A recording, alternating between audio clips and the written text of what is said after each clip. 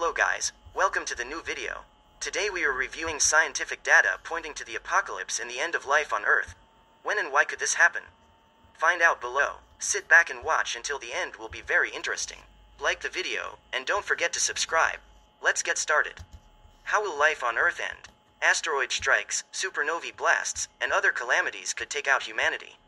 But no matter what, a cataclysmic event 1 billion years from now will likely repeats. So, what would it take to kill off life in full? Well, it turns out that while humanity might be surprisingly fragile, it's not easy to sterilize an entire planet. Nonetheless, below are just a few possible doomsday events that could permanently extinguish all life on Earth, and the last one is likely unavoidable. The extinction of humanity. This is not just prophesy. This is an inevitability. Although there are over 7 billion of us, and growing, today, humans have only been around in our current form for under 1 million years, with all of the great apes having existed for only a few million years. Evolution may be slow to occur in our species on the timescale of a single human lifetime, but over millions of years, it's inevitable. Even if there are descendants of humans still around, they won't be human any longer. Humans themselves face pressure from a changing planet with limited resources, from other humans, in the form of nuclear, chemical, or biological weapons, and from the natural world, in the form of disease. Whether an out-of-this-world catastrophe, like an asteroid strike, occurs or not, the demise of humanity is inevitable. Whether we have descendants that survive or not is immaterial. We will go extinct on this world eventually. On geological and astronomical timescales, this is likely to happen sooner than later, and will be the first end of the world for us. Asteroid impact apocalypse. When a city-sized asteroid, however, won't always be on the winning side of such random events. A future asteroid could just as easily take out every person on Earth.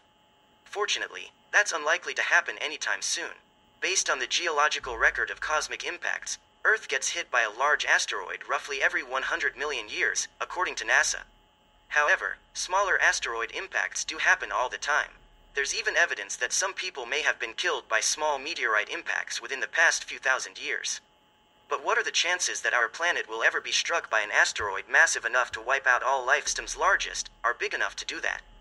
There is evidence that infant Earth was struck by a large planetoid called Theia. But these days, collisions of such large objects are extremely unlikely.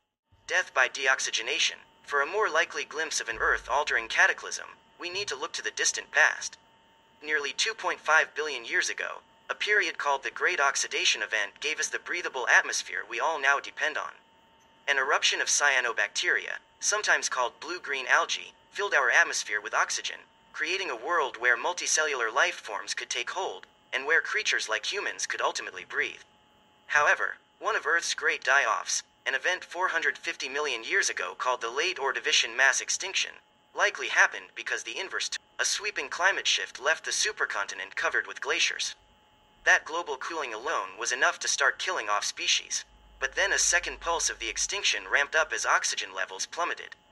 Scientists see evidence of this shift in seafloor samples collected from around the world. Some researchers think that the glaciers were responsible for fundamentally changing the layers of the oceans, which have unique temperatures and specific concentrations of elements like oxygen. Yet, the exact cause of the oxygen drop is still up for debate. Whatever the cause, in our oceans, potentially killing off marine species. Gamma-ray burst extinction. Even if a sudden spate of global cooling sparked the Late Ordovician mass extinction, what set that in motion in the first place? Over the years, numerous astronomers have suggested the culprit might have been a gamma-ray burst, GRB. GRBs are mysterious events that seem to be the most violent and energetic explosions in the cosmos, and astronomers suspect they're tied to extreme supernovae. However, and thankfully, we haven't yet seen a burst close enough to us to fully understand what's going on. So far, GRBs have ozone depletion as enough to chip away at our planet's natural sunscreen, causing serious problems. Wiping out the ozone on a large enough scale could wreak havoc on food chains, killing off huge numbers of species. A GRB would wipe out the lifeforms that live in the upper levels of the ocean, which currently contribute significant amounts of oxygen to our atmosphere. And, it turns out, gamma rays also break apart atmospheric oxygen and nitrogen. These gases get converted into nitrogen dioxide, which is more commonly known as the smog that blocks out the sun above heavily polluted cities. Having this smog blanketing the entire Earth would block out sunshine and kickstart a global ice age. Reduction to a barren rock. You thought having our oceans boil was bad? How about the prospect of having every atom of atmosphere ejected from our world, out of hydrogen fuel in its core? When that occurs, the core will contract, heat up, and begin fusing helium to release even more energy than before. In this state, the sun turns into a helium-burning red giant, and nothing on Earth can withstand this. The sun will swell to almost 100 times its current diameter, and will become thousands of times as luminous as it is today.